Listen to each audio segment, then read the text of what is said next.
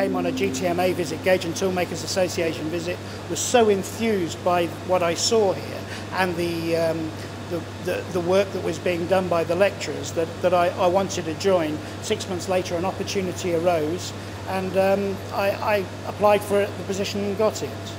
Initially I worked in new product development as a senior engineer, but now my job is specifically to engage with local industry, local businesses, and show them how this technology can improve their business. The concept of the equipment has only been around for about 10 years. The machine to my right here, it was the first titanium machine in the UK, and has an advanced process on it to enable us to do the highly reactive materials like aluminium and titanium, and it's one of the few in the UK, and in fact the few in Europe.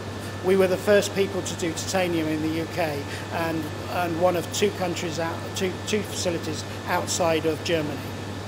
This particular component here is a core to make this lens housing. This lens housing itself is faceted, and making the facets using conventional molding processes, tooling processes, is very difficult.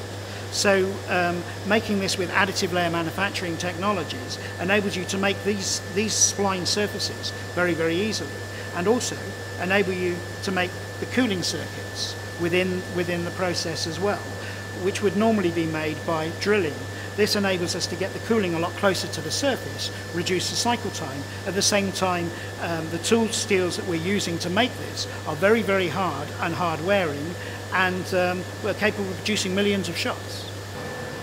This component here, which is made in titanium, is actually a flappy paddle gear change for an Aston Martin, and was made initially as prototype parts to enable them to develop the vehicle.